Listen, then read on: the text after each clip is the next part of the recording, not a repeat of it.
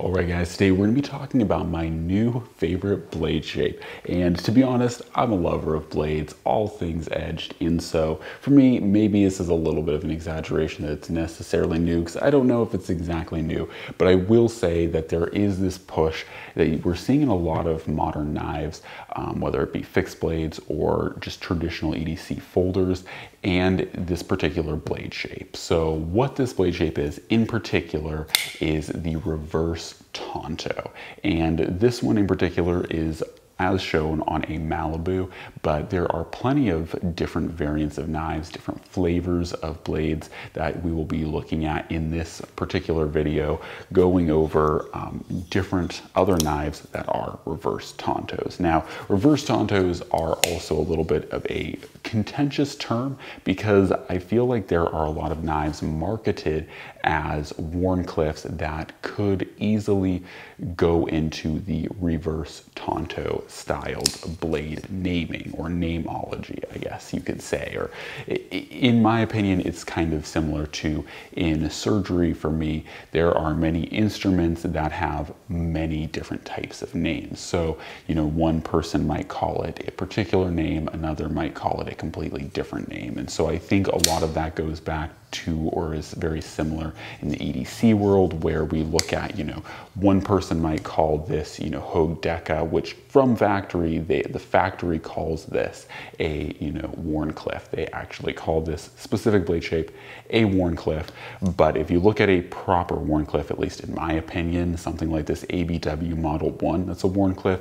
To me, this is more of what a proper Wharncliffe looks like, whereas, you know, a sheep's-footed blade would be a little bit more rounded. So to take a quick peek and go into just a little bit of the weeds, this to me is what more of a sheep's-footed blade would be, whereas a Wharncliffe has definitely more of a terminal end at the, like, basically you have a flat straight blade and it ends right there. So there's a lot of similarities in my opinion to a Wharncliffe and a reverse tanto, but hopefully this video can kind of, you know, break down some differences. So once again, we talked about differences between a Wharncliffe and a reverse tanto. I think they are very similar. We'll take a quick look too at a traditional tanto, or what I think people would consider an American tanto versus a reverse tanto. So here we have a proper American tanto, and I say American because tanto originates from the Japanese short swords, or almost like longer than a knife, but not quite a knife, and definitely not a sword. So that's what a actual tanto is a technical, like, kind of short sword basically. So these are what we'd consider American tantos, which just refers to the tip of the blade. So an American tanto, like you see here with the CQC, or sorry, Emerson Bulldog, is definitely this very angular, very stout, very sharp point that is designed for stabbing and defensive use. And so when you look at a reverse tanto, you're basically wanting to see the same type of blade shape, but reversed. And so that's kind of what we see largely with this. Now, like I said, the interpretations here, the minutia, the weeds, whatever you'd like to call it, are definitely there, but you can see the differences between a tanto and a reverse tanto. Essentially, you have a very sharp drop on a reverse tanto into a sweeping edge, whereas, or I should say a very sharp downward drop as opposed to a very sharp upward drop, or kind of angle up into a sharpened edge.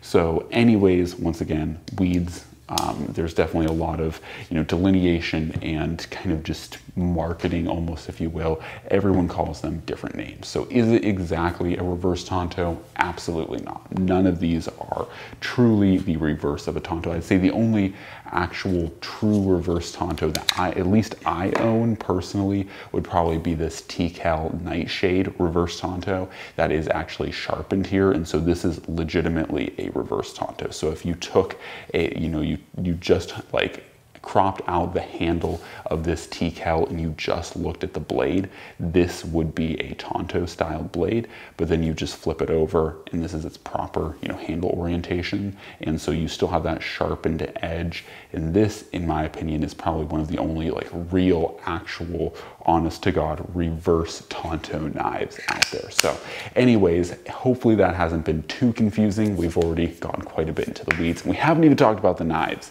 So anyways, I actually won't spend too much time talking about these blades in particular, but really I just want to explain why I like the reverse tanto. So for me, the reason why I like the reverse tanto is similar to why I like sheep's footed blades. Now for me, what it is it allows you to have a downward facing point. And so what I mean by this is tantos and other styles of blades like drop points, spear points, all those kinds, you usually have either a tip on your blade that is in the center line of your overall blade stock or towards the top. Something like a buoy would also be another good example of that.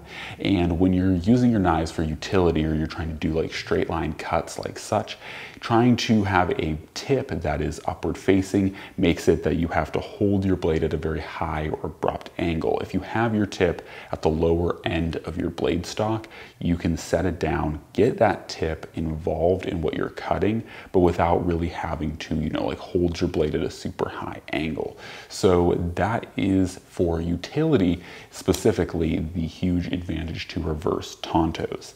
And I think that another thing that complements this especially is that with a lot of reverse tantos, and not all of them, but with most of them, you can pretty easily choke right up to that tip and get a lot of very fine tip control. So if you're trying to do, like you're trying to cut in a sharp pattern or you're trying to cut around something very specifically, maybe open a blister pack or something like that, reverse tantos can actually be very useful in those applications.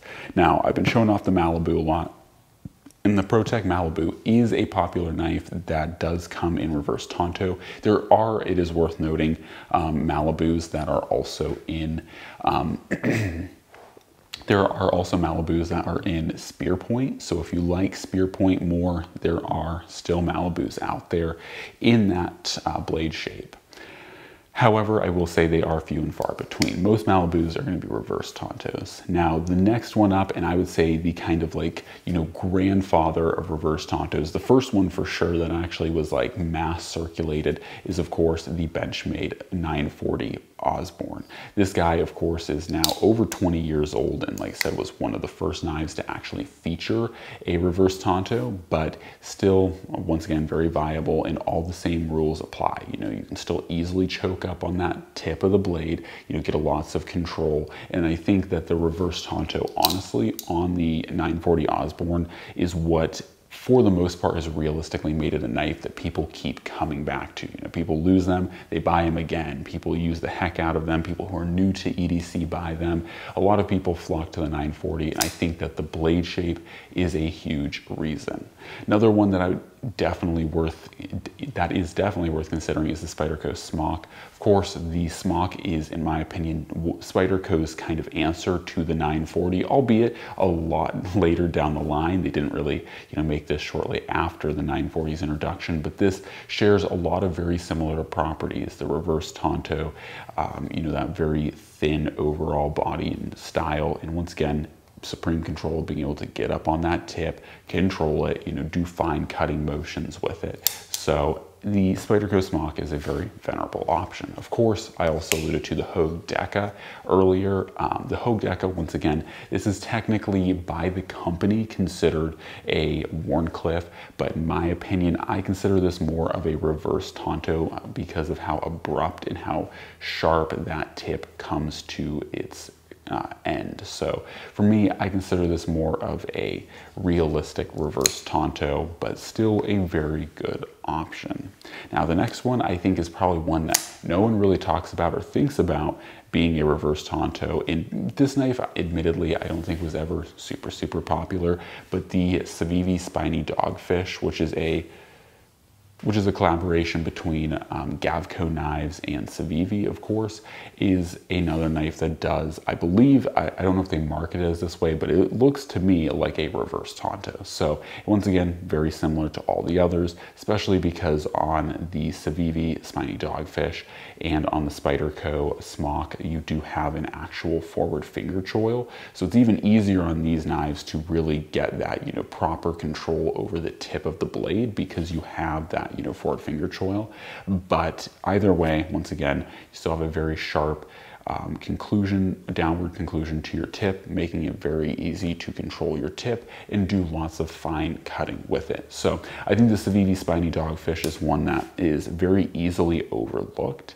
And I think it's something that, you know, a lot of people don't focus on, but it is still a reverse tanto and it still works in a lot of the same ways that a reverse tanto does. So anyways, those are 5 knives that do have the reverse tanto, but it is worth pointing out that as far as the blade shape goes itself, I think it is a really solid utility and like function, EDC function focused blade shape, and I really like it. And once again, I think the census is also out there that it is a well-liked design because of things like the 940. And once again, I will say I do think people like the 940 and have liked the 940 for other reasons than just its blade shape alone. Once again, it's very thin, very pocket friendly, and so there is that, but the blade shape does also lend its hand to being a very usable knife. So anyways, guys, hopefully you enjoyed the video. As always, God bless, and I'm out.